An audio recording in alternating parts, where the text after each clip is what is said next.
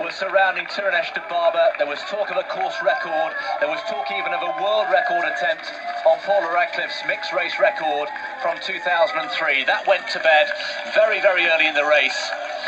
Gladys Cherono is still on course record pace. She's still inside course record pace. There we are. We can see the pink red dot of Gladys Cherono just zigzagging her way. She's going to go on to Französische Straße. Then she's got one more right-hand turn, then a left into Unter den Linden. The course record you can see there, almost 400 metres behind. So we will have a course record, barring any extraordinary late developments here in the women's race. We've had a world record in the men's race, absolutely outstanding from one Kenyan, and we have another Kenyan here on her way. Tirunesh Dibaba, I can tell you, is way down on the field, over 20 seconds behind she was at 40 kilometres. And Gladys Cherono, who won in 2015 and again last year, is on her way to make it a third title here. You have to say, Chris, that with all the talk of perhaps attacking the world record of Paula Radcliffe and wanting to run a very fast time, Tirunesh Dibaba has probably done a favour to some of the other leading ladies in that she's taken the spotlight off them. There were many who felt that Dibaba, rather like Kipchoge, just had to turn up to take the win here, but that was perhaps not giving enough respect to the defending champion. At the age of 35, Gladys Cherono has built up an enormous reservoir of knowledge. Her personal best was set here in 2015, and she's going to almost certainly improve upon that markedly here today. But the defending champion will remain the champion by the looks of things. She will indeed. She's run another very, very smart race. A very unassuming character, doesn't like hogging the headlines, just does her talking out on the road.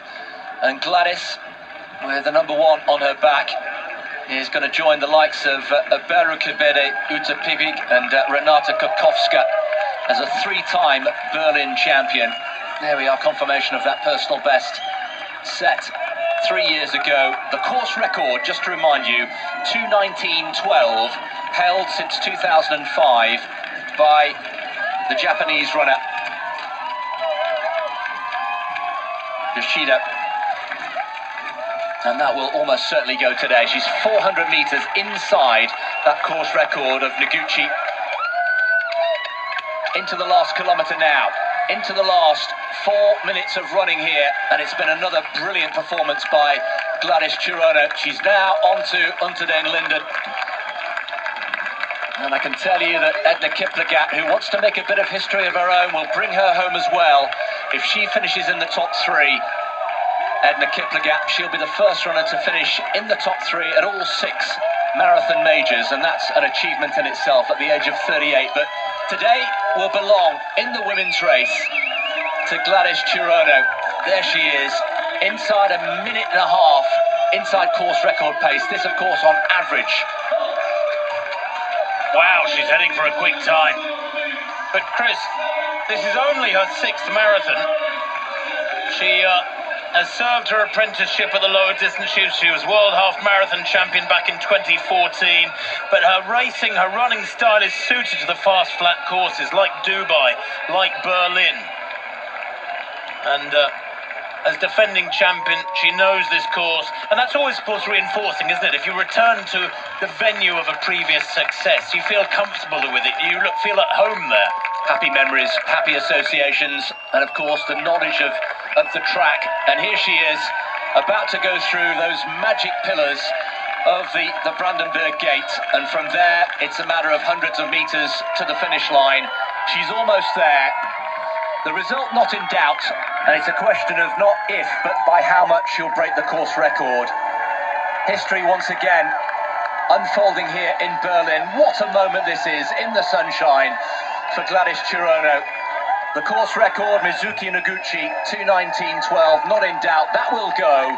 It'll be a huge personal best for Gladys Cherono. 2:19.25, she missed it by just a matter of seconds 3 years ago. She missed the Rio Olympics through a stress fracture in 2016, but she's back to winning ways here and in the final straight. Listen to the crowd. Brilliant support here for Gladys Cherono. The final few hundred metres. And the cadence quickens, the arms working a little bit harder. Every second now counts. 3:25 that last kilometre. She's now into the last 200 metres. Gladys Cherono, a two-time champion, about to become a three-time champion.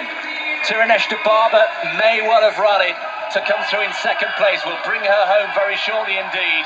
The finish line in sight. It says Ziel in German, the finish line.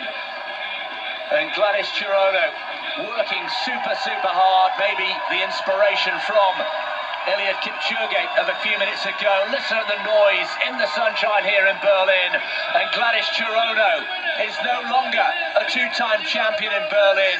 She is a three-time champion, and she has smashed the course record just outside 2:18 as she dawdles over